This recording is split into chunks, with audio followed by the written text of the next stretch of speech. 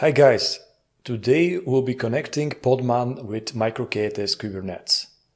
So we'll be creating pods, containers, and then we'll be feeding them into a local microKTS registry in order to use them in our Kubernetes cluster. It will be fun, so let's get started. Let's see what we have in our system with Podman pod ps. We have one pod with the name of my pod, and it has two containers inside, so we can take a look at them with podman ps -a -pod. We see that we have one registry container, the default infra container, which Podman automatically creates for communication with the system, as well as one MariaDB database container. We've done this with the following commands. With this one, we've created the pod with the name of my pod, and then we've logged in into the Red Hat registry using Podman login registry Red Hat IO, where we have entered our credentials, and then we have run the MariaDB container inside of this pod using this long command.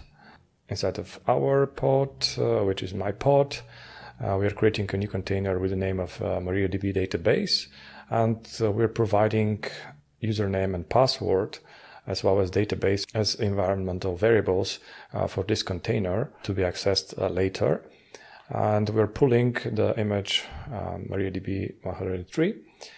So once when we are ready with all this, we would like to see how we can expose this container from our pod directly in Kubernetes. And so this we can do with the following command. We will use podman generate kube, and this will grab our pod and we will generate Kubernetes manifest and save it into the file devcontainer.yaml. When we execute this file, we can see what's inside. And now we can see that all the information that we have about this MariaDB container has been created.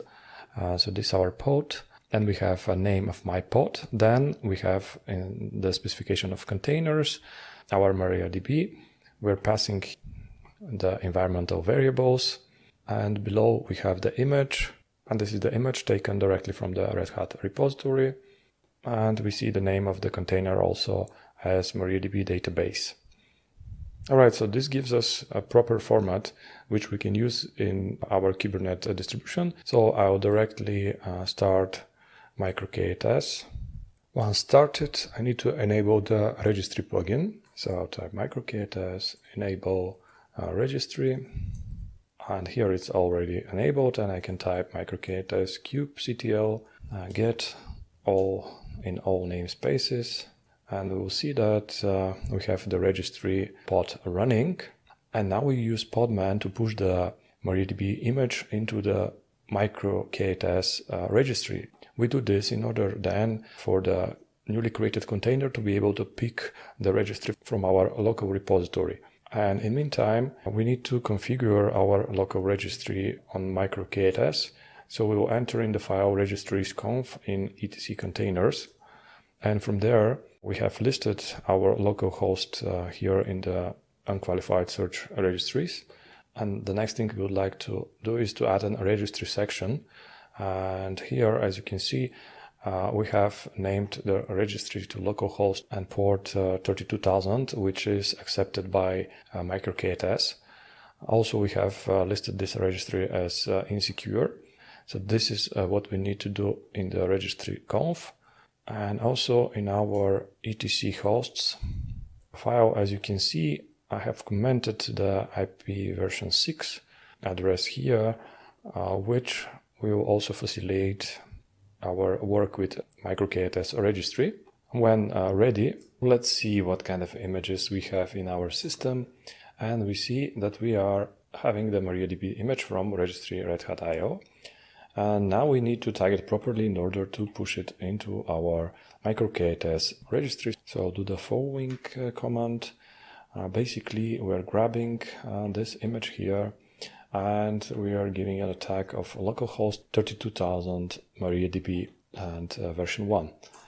Afterwards, our images will have this tag also in the system, and now we'll push it into Kubernetes with Podman push, and then localhost 2000 MariaDB, and of course we need to specify the tag name. Okay, this will push the image, and we can check our Kubernetes registry afterwards. So we can type curl and then the address of the registry, and we see that we have MariaDB into our repository. And as a next step, we need to update our generated file for Kubernetes in order to grab the image from our localhost registry. So I'll type nano dev container YAML, and here where is the image, I'll specify the path not directly to Red Hat but to our localhost Kubernetes registry. So HTTP localhost on port 32,000, and then we'll use MariaDB with version 1. And when ready, we are saving the file. And the next step is to run it in our Kubernetes. I'll type microKTS, kubectl, apply, -f, and the name of the file, and dev container YAML. We can monitor what's happening in the system with the command microKTS, kubectl, get all in all namespaces. And we see that we have invalid image name. We can inspect what's happening with microKTS, kubectl, describe, pod my pod. And we see that something is wrong with the reference format of the image that we are giving. And that's because we have placed the HTTP in front. We save the file and then we will reapply it. Changes have been applied by Kubernetes. And so now we can see what's happening in our cluster, and we see our pod is running in the default namespace. So this is one way of communication between Podman and Kubernetes. Keep in mind that it's nice to observe the configurations line by line when using such automated tools. Nevertheless, Podman is saving us a lot of time in this regard. I hope you enjoyed the information. If you liked what you see, you can always subscribe to the channel. Thank you.